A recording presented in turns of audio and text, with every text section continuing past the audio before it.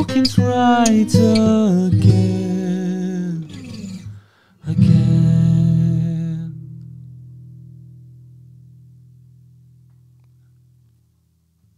Good day to you, it is I, Justin Hawkins. This is Justin Hawkins Rides Again, my YouTube channel. Don't forget to like, subscribe, sign up for the alerts. Today I shall be responding to some of your comments. These are going to be... Oh, okay.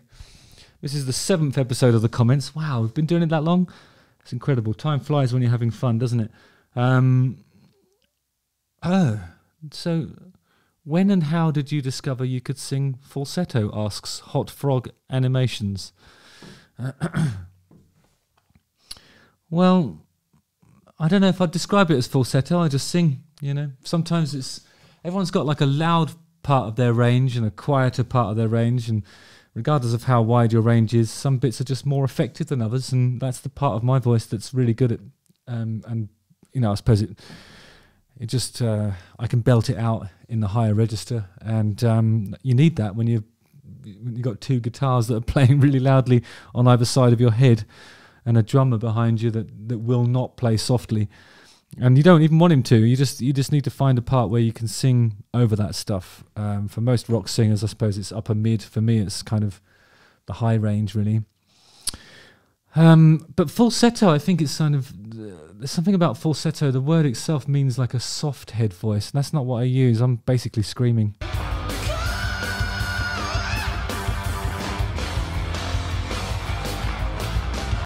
I don't know. I think it is actually just anatomy, really. I mean, some people can sing low. Well, I mean, I can sing low. I've got a few octaves of range, but the really effective part is the high bit. And everybody's different, you know. Thanks for your comment. Anyway, Hot Frog Animations. Brendan Van Vuren says, "What riff or lick do you wish that you had written?" There's a few, actually. I'm going to show you some. Can you imagine coming up with this?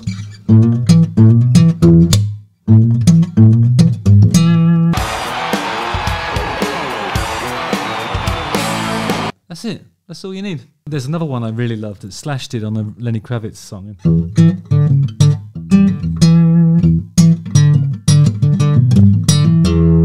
Brilliant.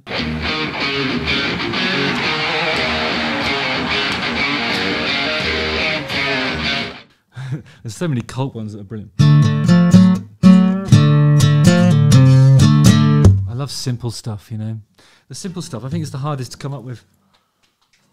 And sometimes it's the most iconic. It depends how you do it, I suppose. But those guys really knew what they were doing, didn't they? How many pigeons do you think it would take to lift you off the ground, asked David Harper.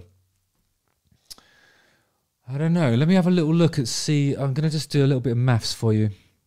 Now, somebody must have calculated how much a pigeon can actually carry.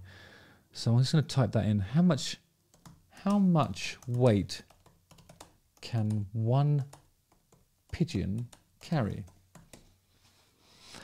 They'd all have to be working together, wouldn't they, I suppose? A pigeon can safely carry about 10% of its own body weight, and the average pigeon weighs about 2.5 ounces, which is about 300 to 500 grams. So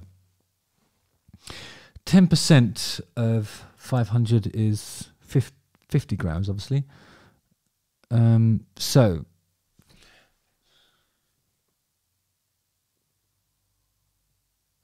shit, I don't know how they would do it. Hang on a sec. Now I'm going to get the calculator out. This is a good question. So I'm going to go with the big pigeons. So let's have a look here. So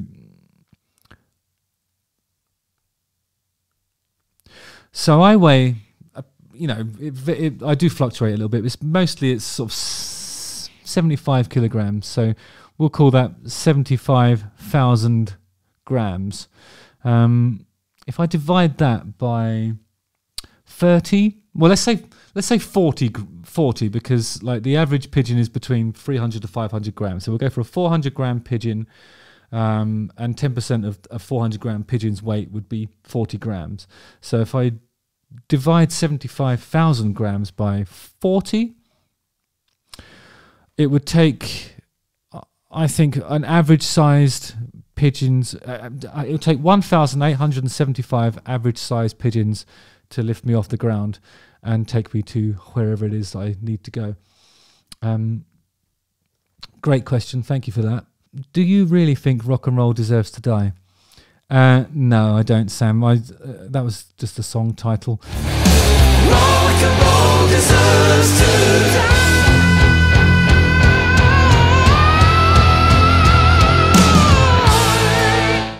It was. It came about because we were looking at a band that was some people were excited about, and we were just looking at it thinking, this just looks like the worst formulaic kind of sub-80s nonsense with nothing new in it. It's all just like retreads of stuff that happened just before the 90s. And my brother said to me, "Oh, fuck, rock and roll deserves to die." And I thought, well, that's a really great expression. I'll make a song about that. I think like some of rock and roll, when it's too derivative and too reverential to a particular thing in a band's oeuvre, there are bands out there that only sound like one album from one band's career and no other influence has been applied to the music that they're doing. I don't think that's a good way for rock and roll to thrive and become like the greatest genre again. It's being beaten by other genres mainly because it's not moving forwards, and you need to sort of widen the field of influence to be able to make that kind of progress, I think. And I was making the point that if we don't do that, then yeah, it deserves to die, because it's only got itself to blame. Daniel Doran says, "When will you sport short hair again? You looked amazing then. Gonna ape that look." Thanks, Daniel. I wanted to have short hair soon. Honestly, I think I'm too old to have long hair. And that's I'm not saying for me personally, I just feel like I just don't enjoy having long hair anymore. I want to have short hair. Please remark in the comments area below. I feel more happy with it. And, I had a haircut on the Open Fire video that I really liked. I want to go back to that. There, I've said it. What is the maximum number of chords you could cram into a chord progression without it simply sounding like you're just playing a list of chords? That is a really good question. I think the chord sequence itself is of no consequence, really. If the melody justifies it and threads through it, you can have a million different chords, I think a chord sequence can be as long as a piece of string. It doesn't matter how many chords are in it, really. It's the most important thing is the melody that is used to accompany. With the correct melody, you can thread through an infinite number of chords. And one of the great guys for doing that, I think, is Brian Wilson.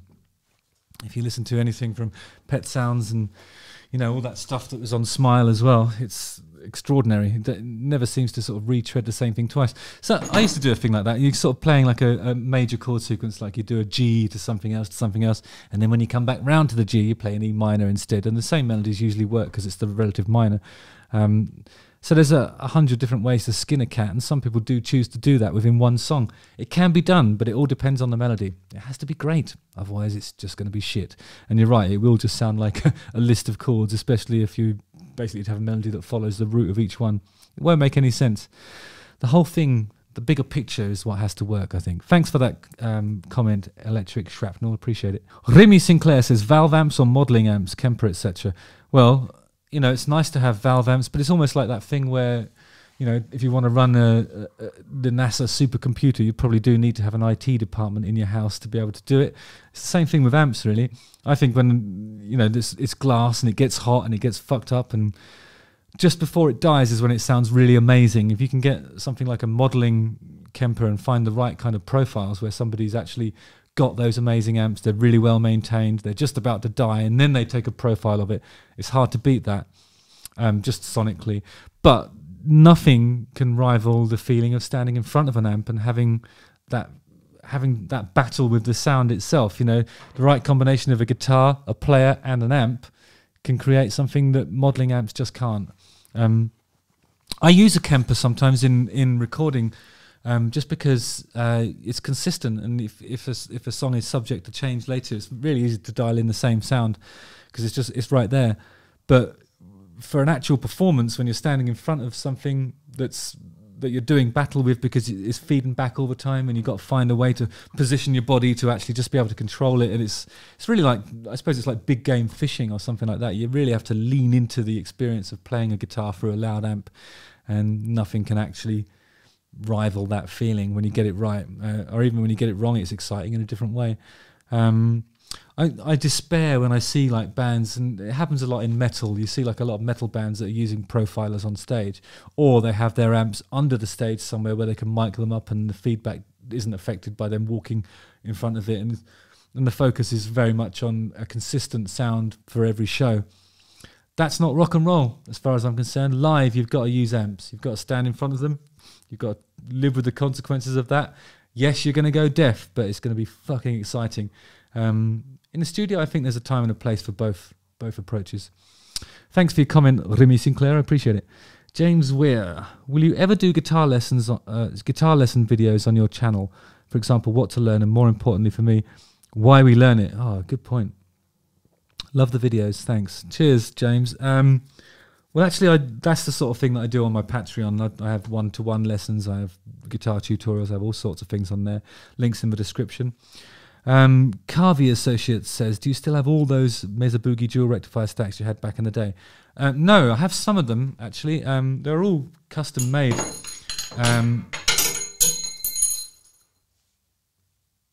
So I do have some. I'm going to be changing my YouTube studio around. I'm going to move it to a different room in the house, and you'll see my favourite of the Mesa stacks right there. I'm a dual rectifier guy. It's not just the way I walk. Oh,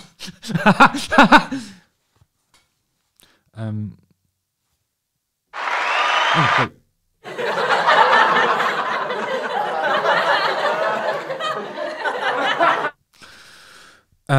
Yeah, I like the Mesa Boogie dual rectifiers. I use them because it has a slightly different kind of coloration and sonic signature to the Marshalls that my brother always plays. I think for a while there I was playing Marshalls as well, and they were just sort of, I think it was just a bit more difficult for your ear to separate what we were both up to, and that's one of the most important things I think in live music and also recording, is to sort of be able to determine what the two sort of key players are doing, really. Especially when you have a band where it is just two guitarists and it's about the sort of, that's the sound. It's, you know, sometimes you get one guitarist playing a million different amps, and it's more like soundscapery. But for rock and roll music, you just want to hear what the two guys are up to. I love an AC/DC record where you can turn over to the left-hand speaker and hear what Angus is doing, and the right-hand speaker to see what Malcolm's doing, or vice versa. Depends how you wire your stereo, really. But that's, for me, that's one of the most exciting things about rock and roll music. But to determine, to help determine in your brain who's doing what, I think it's important that the two guitarists play different amps. So I wasn't really allowed to use Marshalls. I like a guitar amp that does a lot of the work for you as well, so I can run about. And I don't like using effects. So Mesa Boogies work, the Laneys work for me. Wizards are amazing. Cornford amps are amazing. There's loads of stacks that do the job. For that period of my career, I was on Mesas, and I really loved working with those guys as well. Nowadays, I'm on the Laneys, the JH3000s. Anyway, thanks a lot for your comments. Very much guitar-centric this week, which I appreciate. Justin Hawkins writes again.